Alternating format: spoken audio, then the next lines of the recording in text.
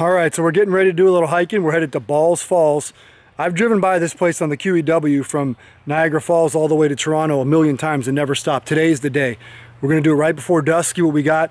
It rained like heck here the last couple days, so it might be muddy, it might be high, it might be dirty. We're gonna go check it out and see what it's got going for it on a Sunday night where for some reason there's nobody here. Let's go.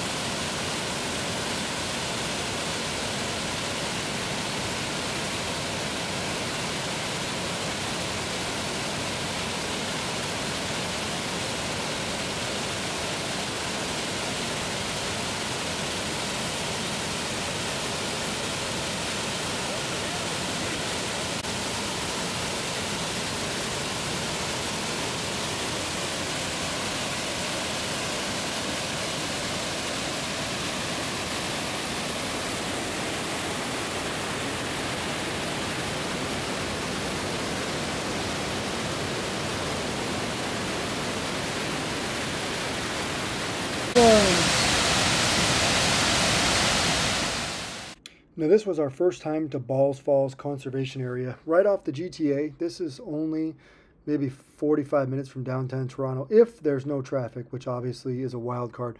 These flows here are pretty consistent. We talked to a lot of locals that told us that the water can be really clear, but not after a storm like this. What's also interesting is it says no swimming, but we saw people swimming all over the place. We also saw videos all over YouTube and other places showing people jumping in the falls and doing things like that. But you know, it was a really nice place to see. This is about dusk. And if you head up the trail a little bit, there's an overlook, which you'll see right here, that you don't even need to do a lot of hiking to. You can walk right there 5 minutes from the parking lot and see a view like this. Again, Balls Falls here in Ontario, Canada.